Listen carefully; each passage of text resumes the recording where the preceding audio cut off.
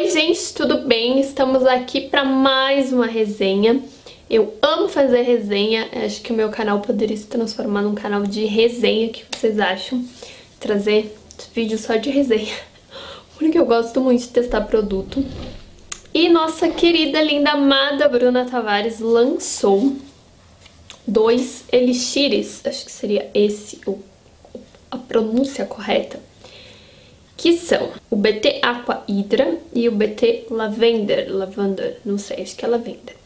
Então, antes de começar a falar desses produtos, já clica aqui no gostei se você gosta de resenha, se inscreve no canal se você ainda não é inscrito e bora lá pro vídeo. A Bruna Tavares tem muitos produtos na linha dela, né, de maquiagem, tem base, tem corretivo, tem sombra, batom, enfim.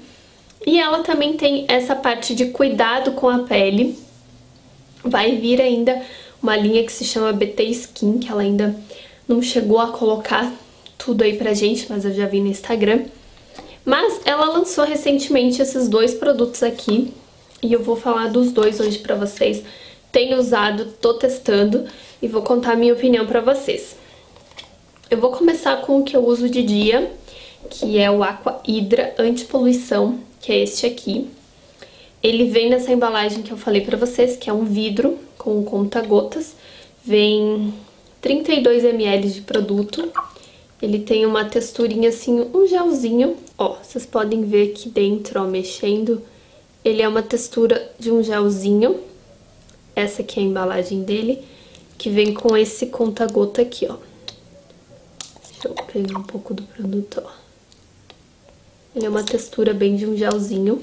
Aqui diz o seguinte, que é um elixir antipoluição com uma fórmula que contém um ativo antipoluição que forma um filme protetor na pele, evitando assim a aderência de agentes poluentes. Possui também água de coco, extrato de algas e provitamina B5. Ativos que fortalecem o sistema antioxidante, proporcionando mais saúde e vitalidade para a pele. Possui textura jelly, fácil de espalhar, com rápida absorção, suave efeito lift.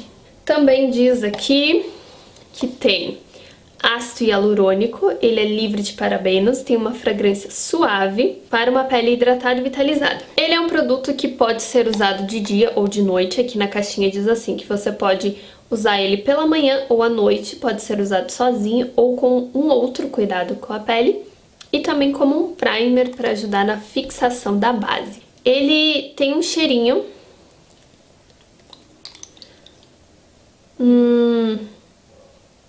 como o nome diz Aqua Hydra, me lembra muito produto com cheiro assim de limpeza, sabe? Não que seja um produto de limpeza, mas sabe aqueles perfuminhos assim que são mais frescos, que tem aquele cheirinho assim bem de frescor, aquela coisa que te lembra assim praia, piscina, sabe? É um cheiro assim. Ele tem essa textura que eu mostrei pra vocês, que é um gelzinho, e quando você passa no rosto, fica uma sensação peguentinha. Você passa assim e parece que tá grudando e já some.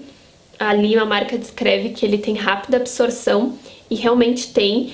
Uns primeiros 30 segundos que você passa a mão assim e fica colando, e depois ele some.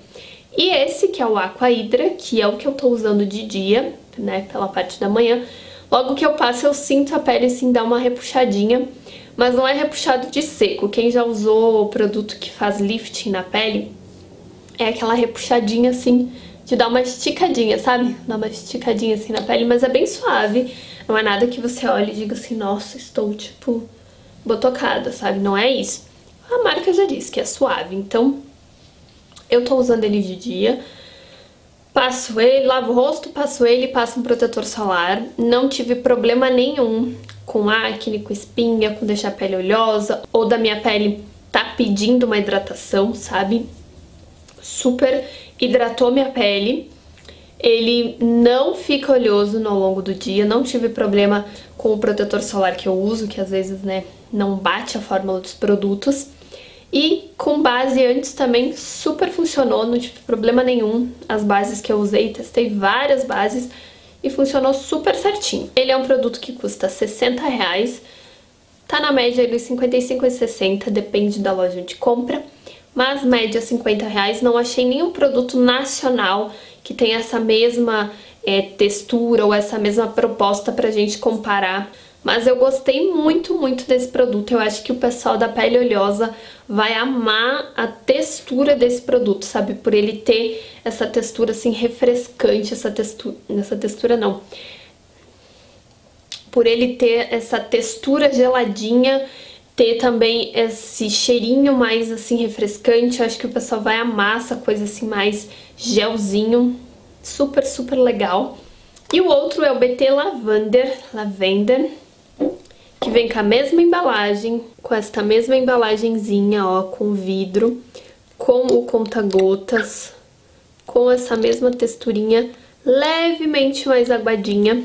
Eu acho esse aqui é muito pouco, mas eu acho ele um pouquinho mais leve. E a proposta é o seguinte: é um elixir de hidratação e proteção da pele sensível.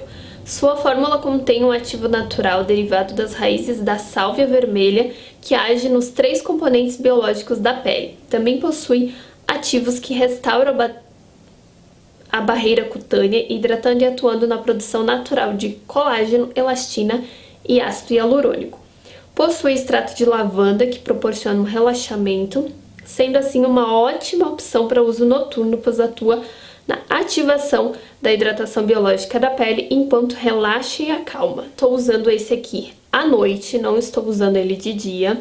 Não que não possa ser usado de dia, esse eu confesso pra vocês que eu não usei ele antes de maquiagem pra saber como que a minha pele ia reagir, mas eu usei ele só à noite mesmo, como hidratante noturno, da mesma sensação de você passar, ficar aquela coisa assim meio peguentinha, depois some, você não sente nada. O cheiro é um cheiro de lavanda, aquele cheirinho meio de lavanda, mas é um cheiro que você sente aqui, você não fica sentindo na pele, que nem, né, vai passar aqui embaixo do nariz e tal, ao redor do nariz, você passa, não sente nada. Ele é um produto que também tem ácido hialurônico, não tem parabenos e tem uma hidratação prolongada e imediata. Eu fiz uma besteira, quem me acompanha no Instagram já viu. Eu fiz uma mistura de ácidos, assim, não foi proposital, mas acabou que misturei.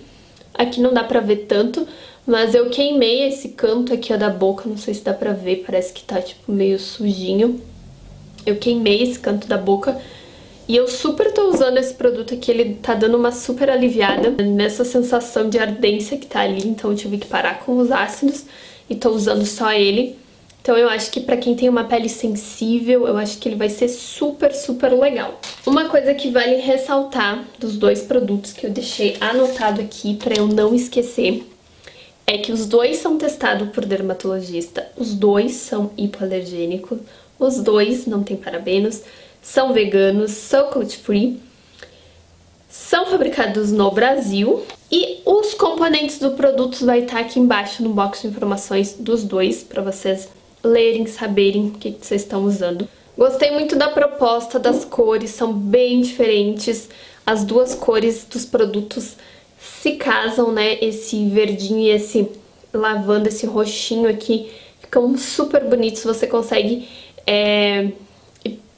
super identificar qual que é um, qual que é outro. A identidade visual muito legal, você vê, já lê quais são os produtos. Eu tô gostando muito dessa duplinha, um dia e outro noite. Tem coisas na pele que a gente não consegue ver. Por exemplo, a marca fala que ele cria uma barreira. Tem coisas que a gente não vai conseguir ver agora. São produtos que vão trazer um resultado pra gente a longo prazo. Daqui meses, anos.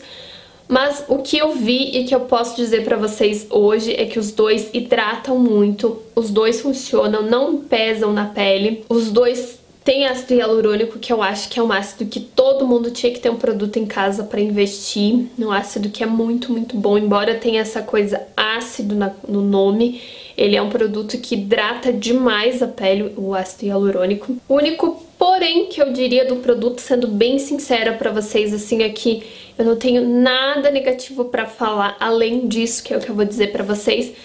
A questão ser de vidro, não sei o porquê de vidro, às vezes algum componente que tem na fórmula exige que seja de vidro, não possa ser de plástico, não sei o porquê, ou se foi só pra dar uma cara assim mais chique pro produto mesmo, não entendo nada disso, mas eu sei que daí, como é vidro, tem que ter um cuidado para transportar, tem que ter um cuidado se você é muito desastrado, deixa cair.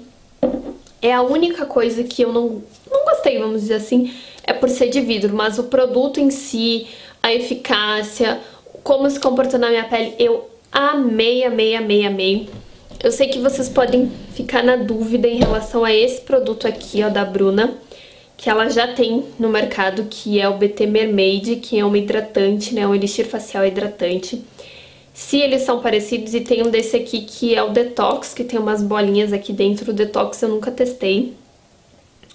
Confesso que eu não fui ver se no blog da Bruna tem algum tipo de informação, mas do que eu já testei desse aqui, vamos dizer, em relação a esse, que seria um hidratante, que esse aqui é o hidratante, vamos comparar com esse aqui, que seria o mais hidratante entre os dois, eles são totalmente diferentes, tá? Esse aqui eu acho que ele é mais leve, a hidratação, ele deixa a pele um pouco assim brilhosinha por conta do brilho mesmo que tem aqui dentro. São produtos totalmente diferentes, tá? Pode comprar, se você já tem esse aqui e gosta, pode comprar qualquer um dos dois, que eles são totalmente diferentes. Queria deixar aqui registrado para vocês a minha opinião do produto. Eu acho que para quem quiser investir num bom hidratante facial, um 2 em 1 que você possa usar antes de maquiagem também, acho que ambos são muito, muito bons. Se você quiser só um produto que é mais hidratante, eu acho que esse aqui seria ideal para quem tem a pele normal, pele seca, porque ele é mais hidratante. Aqui tá escrito hidratação 24 horas. Pra quem tem uma pele mais oleosa, eu acho que o Aqua Hydra você vai gostar mais, embora os dois eu achei eles bem parecidos, eu senti que esse aqui hidrata mais, tá? Então, tá aqui a minha resenha desses produtos maravilhosos. Bruna, né, arrasa, ela fica muito tempo produzindo os produtos pra daí trazer pra gente. Mais uma vez, se ficou com dúvida de alguma coisa, deixem aqui nos comentários que eu super respondo pra vocês. E o que eu sempre conto pra vocês é se eu compraria os produtos de novo ou não. Com certeza compraria qualquer um dos dois. Eu me adaptei muito, muito, muito, gostei demais da textura. Agora no inverno certamente eu vou ter que dar uma alternada com produtos mais potentes, porque vocês sabem que eu moro num lugar que é super frio. Mas no verão, esse produto aqui vai ser salvação por essa textura gel, essa sensação geladinha que ele dá, essa repuxada. Incrível, eu vou usar demais logo logo, já vai estar lá no meu vídeo de produtos acabados. Então é isso, me deixe aqui nos comentários se você já testou, o que você achou do lançamento. Um beijo e até o próximo vídeo. Tchau!